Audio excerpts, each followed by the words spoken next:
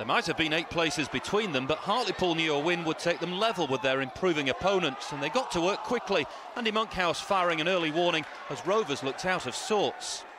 Hartlepool are putting a decent run together under temporary boss Mick Wadsworth and took the lead when McSweeney set up Joe Gamble to flick in the opener. With just 11 minutes left, Poole top scorer Antony Sweeney looked to have made the point safe. The second half substitute driving home his 5th of the season.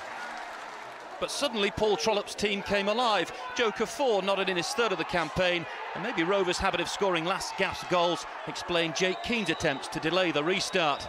But sure enough, the gas nicked a point when Byron Anthony crashed in their 4th 90th minute goal in the last 5 games.